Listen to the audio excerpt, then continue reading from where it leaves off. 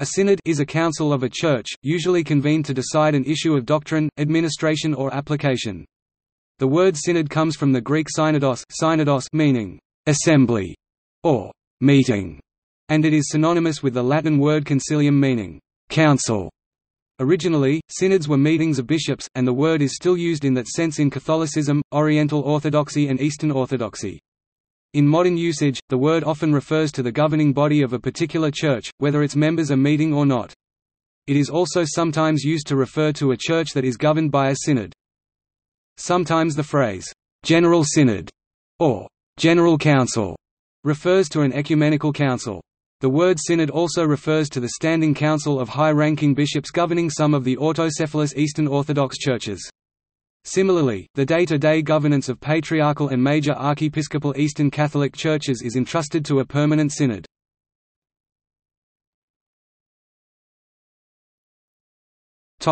Usages in different communions.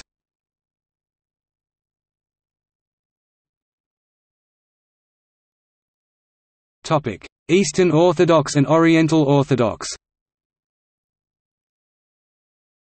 In Eastern Orthodox and Oriental Orthodox churches, synods of bishops are meetings of bishops within each autonomous church and are the primary vehicle for the election of bishops and the establishment of inter-diocesan ecclesiastical laws. A sobor, Church Slavonic, assembly, is a formal gathering or council of bishops together with other clerical and lay delegates representing the church to deal with matters of faith, morality, rite, and canonical and cultural life. The synod in the Western churches is similar, but it is distinguished by being usually limited to an assembly of bishops. The term is found among those Eastern Orthodox churches that use Slavic language, the Russian, Ukrainian, Bulgarian, Serbian and Macedonian Orthodox churches, along with the Romanian Orthodox Church. Topic: Assembly. The presence of clerical and lay delegates is for the purpose of discerning the consensus of the Church on important matters. However, the bishops form an upper house of the sobor, and the laity cannot overrule their decisions. Kievan Rus chronicles record the first known East Slavic Church sobor as having taken place in Kiev in 1051.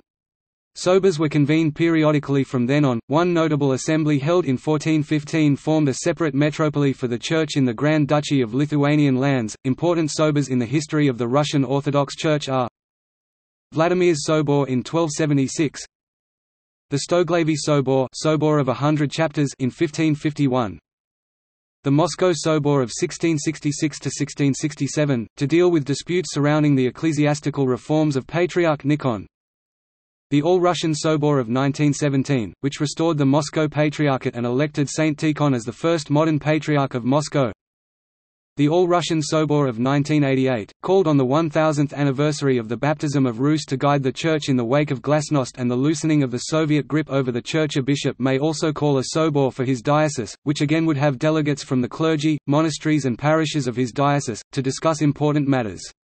Such diocesan sobors may be held annually or only occasionally.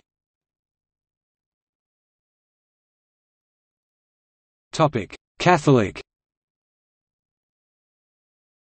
In Roman Catholic usage, synod and council are theoretically synonymous as they are of Greek and Latin origins, respectively, both meaning an authoritative meeting of bishops for the purpose of church administration in the areas of teaching, faith and morals, or governance, church discipline or law. However, in modern use, synod and council are applied to specific categories of such meetings and so do not really overlap. A synod generally meets every 3 years and is thus designated an ordinary general assembly. However, extraordinary synods can be called to deal with specific situations. There are also special synods for the Church in a specific geographic area, such as the one held November 16 to December 12, 1997, for the Church in America.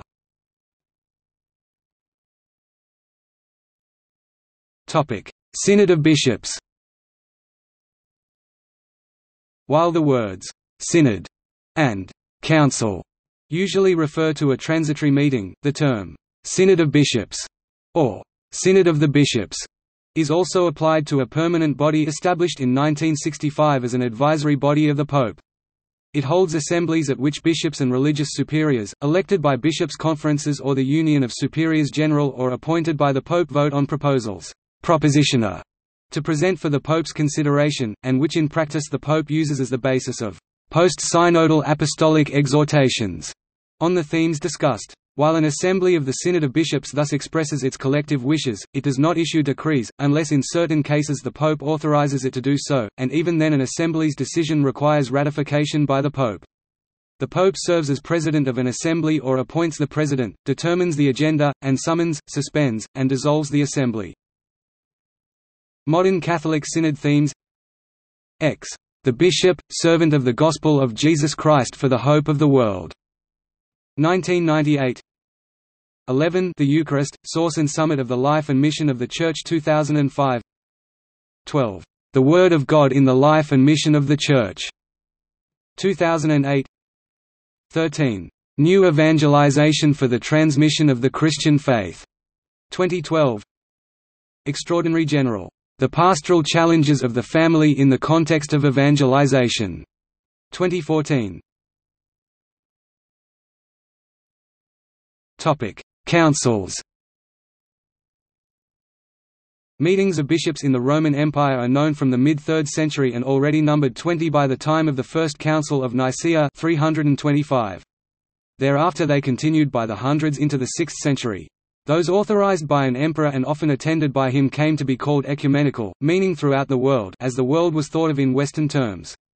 Today, council in Roman Catholic canon law typically refers to an irregular meeting of the entire episcopate of a nation, region, or the world for the purpose of legislation with binding force. Those contemplated in canon law are the following. An ecumenical council is an irregular meeting of the entire episcopate in communion with the Pope and is, along with the Pope, the highest legislative authority of the Universal Church. Can. 336. The Pope alone has the right to convoke, suspend, and dissolve an ecumenical council. He also presides over it or chooses someone else to do so and determines the agenda. Can. 338. The vacancy of the Holy See automatically suspends an ecumenical council. Laws or teachings issued by an ecumenical council require the confirmation of the Pope, who alone has the right to promulgate them. Can. 341. The role of the Pope in an ecumenical council is a distinct feature of the Catholic Church. Plenary councils, which are meetings of the entire episcopate of a nation, including a nation that is only one ecclesiastical province, are convoked by the National Episcopal Conference. Provincial councils, which consist of the bishops of an ecclesiastical province smaller than a nation, are convoked by the metropolitan with consent of a majority of the suffragan bishops. Plenary and provincial councils are categorized as particular councils. A particular council is composed of all the bishops of the territory, including coadjutors and auxiliaries, as well as other ecclesiastical ordinaries who head particular churches in the territory, such as territorial abbots and vicars apostolic. Each of these members has a vote on council legislation. Additionally, the following persons by law are part of particular councils but only participate in an advisory capacity: vicars general and episcopal, presidents of Catholic universities, deans of Catholic departments of theology and canon law, some major superiors elected by all the major superiors in the territory, some rectors of seminaries elected by the rectors of seminaries in the territory, and 2 members from each cathedral chapter, presbyterial council, or pastoral council in the territory. Can. 443. The convoking authority can also select other members of the faithful, including the laity, to participate in the council in an advisory capacity. Meetings of the entire episcopate of a supranational region have historically been called councils as well, such as the various councils of Carthage in which all the bishops of North Africa were to attend. During the Middle Ages, some councils were legatine, called by a papal legate rather than the pope or bishop.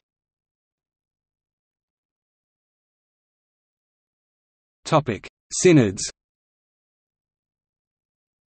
Synods in Eastern Rite Catholic churches are similar to synods in Orthodox churches in that they are the primary vehicle for election of bishops and establishment of interdiocesan ecclesiastical laws.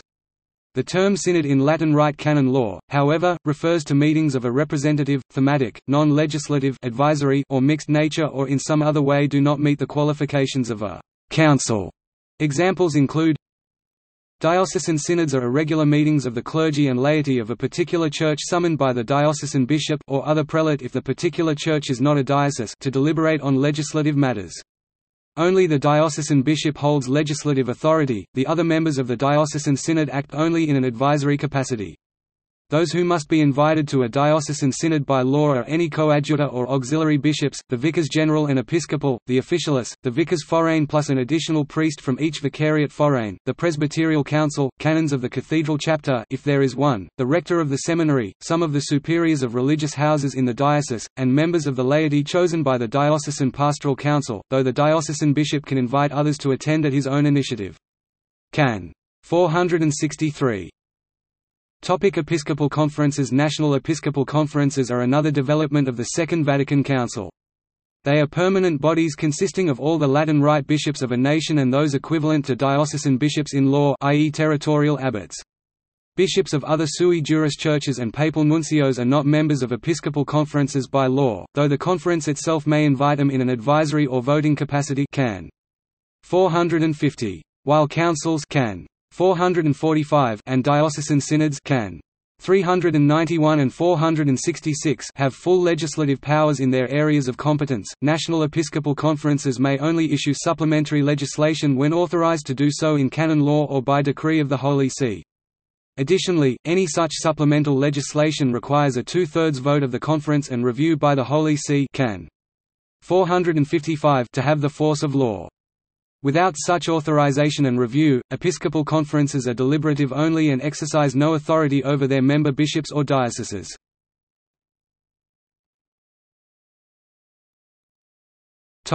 Anglican. In the Anglican Communion, synods are elected by clergy and laity. In most Anglican churches, there is a geographical hierarchy of synods, with general synod at the top. Bishops, clergy and laity meet as «houses» within the synod.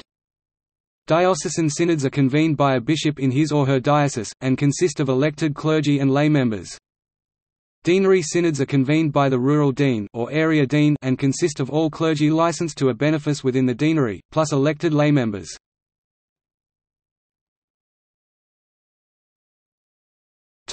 Lutheran. In Lutheran traditions, a synod can be a legislative body at various levels of the church administration. It can also refer to an administrative region or an entire church body. Lutheran synods of the 1500s were only clergy gatherings such as those in the pre-Reformation Church. Synods were held annually and dealt with only spiritual matters. The inclusion of the laity in gatherings termed synod began with the Reformed churches and spread to the Lutherans. In the 1600s, Reform-style synodical governance was adopted by the Lutheran congregations in the United Duchies of Jülich-Klevsburg when the sovereign ceased to play a hand in church matters. A combination of consistorial and presbyterial synodal-style governance was instituted in the Prussian Union of Churches under Frederick William III of Prussia. Lutherans who immigrated from Germany and Scandinavia also adopted this form of synod, because the lands they immigrated to had no state church. The specific design of the synods took guidance from philosophies of organizational governance used at the time, such as those modeled after the influence of Kant and Hegel. When the German monarchy and the sovereign governance of the Church was ended in 1918, the synods took over the governance of the state churches. In North America, a synod can be a local administrative region similar to a diocese in other denominations. An example of this is the Minneapolis Area Synod of the Evangelical Lutheran Church in America. However, for some denominations such as the Lutheran Church Missouri Synod and the Wisconsin Evangelical Lutheran Synod, it denotes an entire church body. The usage of synod as an administrative ecclesiastical region is also reflected by the German term Synodalverband, i.e. synodal federation, such as the Regional Synodal Federation of the Free City of Danzig. In Europe, a synod can be a legislature comprising deputies elected by all enfranchised members of a church and competent for the entire church. It is similar to a General Assembly in Presbyterianism, and found, in regional Protestant church bodies Landeskirche in Germany. Examples include Landessynod, i.e. regional or land synod, or General Synod, General Synod. A synod can also be used by an administrative subunit of a church body, such as a city synod Stadtsynod, comprising synodal deputies of congregations of one denomination within one city, or provincial synod Provinzialsynod, comprising synodal deputies of congregations within an ecclesiastical province. The use of the term synod to describe a small gathering is now obsolete. The term used instead is Kirchenkreis. A few Lutheran churches, such as the Church of Sweden or the Evangelical Regional Church in Württemberg, allow for the formation of political parties, also known as nominating groups, church party or colloquy circle, to nominate candidates for the synod as a legislation. It is an extension of the idea of multi-ideological democracy within the Church. The Missouri Synod also has nominating groups, but they are not officially recognized by the Synod and are not closely linked to any secular political parties as in Sweden. Larger nominating groups include Jesus First, Congregations Matter and the United List. Also the former Evangelical Church of the Prussian Union, comprising mostly Lutheran but also some Reformed and United Protestant congregations, had church parties in its presbyterial and synodal elections.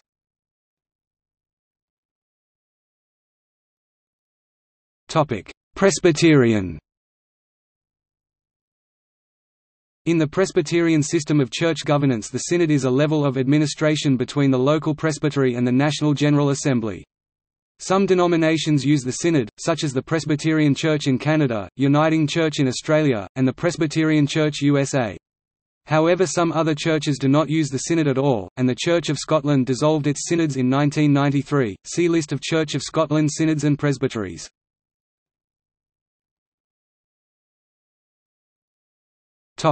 Reformed. In Swiss and southern German Reformed churches, where the Reformed churches are organized as regionally defined independent churches such as Evangelical Reformed Church of Zurich or Reformed Church of Bern, the synod corresponds to the General Assembly of Presbyterian churches.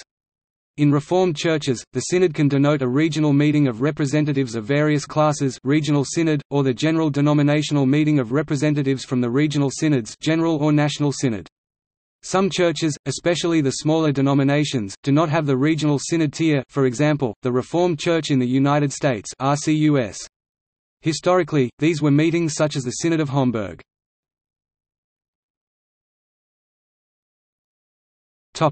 Church of Christ in Congo. In the Democratic Republic of the Congo, the vast majority of Protestant denominations have regrouped under a religious institution named the Church of Christ in Congo or CCC, often referred to, within the Congo, simply as the Protestant Church. In the CCC structure, the National Synod is the General Assembly of the various churches that constitutes the CCC. From the Synod is drawn an executive committee, and a secretariat. There are also synods of the CCC in every province of the Congo, known appropriately as provincial synods. The CCC regroups 62 Protestant denominations.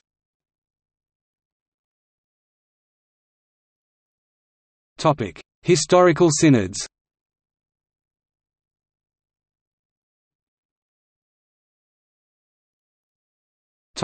See also. Collections of synodal decrees. The canons of the first four general councils of Nicaea, Constantinople, Ephesus and Chalcedon in Ancient Greek. Oxford, Clarendon Press. 1880. Benson 1893. The Six Oecumenical Councils of the Undivided Catholic Church, lectures delivered in 1893 under the auspices of the Church Club of New York. New York, E. and J. B. Young. Dubose, William Porcher 1896. The Ecumenical Councils. New York, Christian Literature Co. Percival, Henry Robert 1900. Schaff, P., Vatzer, H. eds. The Seven Ecumenical Councils of the Undivided Church, their canons and dogmatic decrees, together with the canons of all the local synods which have received ecumenical acceptance. Nicene and Post-Nicene Fathers of the Christian Church. Parker. Schwartz, E. 1914–1940, Acta Conciliorum Oecumenicorum, The Acts of the Ecumenical Councils. Schroeder, Henry Joseph 1937. Disciplinary Decrees of the General Councils, Text, Translation, and Commentary. St. Louis, Mo. B. Herder Book Co., Straub, J. 1971, Acta Conciliorum Oecumenicorum, The Acts of the Ecumenical Councils. Alberigo, Giuseppe, Ioannou, Pericles Petros, Leonardi, Claudio, Jedin, Hubert 1962. Conciliorum Oecumenicorum Decreta. Basili, Herder. Alberigo, Giuseppe, Dossetti, Joseph A., Jedin, Hubert 1973. Conciliorum Oecumenicorum Decreta. Bologna, Bologna Institute for Religious Sciences. Tanner, Norman P. 1990. Decrees of the Ecumenical Councils. 2 volumes. Sheed and Ward, Georgetown University Press. ISBN 978-0-87840-490-2. Alberigo, Giuseppe, Meloni, Alberto, eds. 2000–2017. Conciliorum Oecumenicorum Generalium que Decreta, editio critica. Corpus Christianorum, 4 volumes. Turnhout, Brepols Publishers.